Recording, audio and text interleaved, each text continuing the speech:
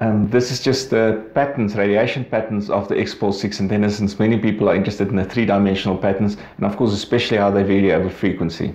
So if you firstly look, I've just positioned the antenna below the screen, showing the orientation of that pattern. So at the moment that pattern is pointing upwards, and you can see that it's got this sort of broad beam in the, which would be your elevation, because this one will typically be mounted vertically upright at a home, and then a narrower beam in the plane going in and out, which would be the up and down plane, so easy to align while giving quite high gain. You can see here at the bottom of the band, it's at 1732 megahertz, gain at the top is about 10.4 dBi, and where you see it going sort of towards lighter orange, thereabouts, is the 3 dB point, which would be about 7 dBi. Just looking at colors, and if we just skip it on in its frequency range, that will be at 1900, although the picture size have changed. Notice that the gain is actually, it was about 10.5, it's now gone full on 11.2, which is about mid-band of what used to be the top GSM bands, often used for LTE and other data communication nowadays. Side lobes that you can see are actually low. Notice that anything green is at about -7, so it's about 15 dB down on the main beam.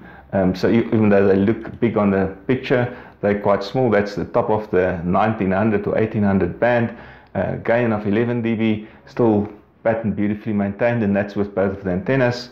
Then at the UMTS band, very much same, gain a little bit higher, but pattern maintained in the same shape. That's 2.2 gigs, again, pattern sitting at about almost 12 dBi, well maintained. That's sitting at 2.3, and like I say, even though it may look a little ugly, gain sitting at 12 dB, and the side lobes here still below -0 dB, so quite low. And that is at the Wi-Fi band, also close to 12. And then at 2.6, it is going to 12 dB, pattern maintained in all cases. And there you're sitting also at about 12 dB, and that's at 2.7 gigahertz or 2700 megahertz. The real reason why this antenna is so extremely popular is of course because LTE uses MiMo, where the two antennas being properly decorrelated does give you a twice increase on just a normal outdoor antenna. Outdoor antennas by themselves gives you about a 15 dB increase in signal strength, and often an increase in speeds of your data of about 10 times if your data signal was weak inside a building.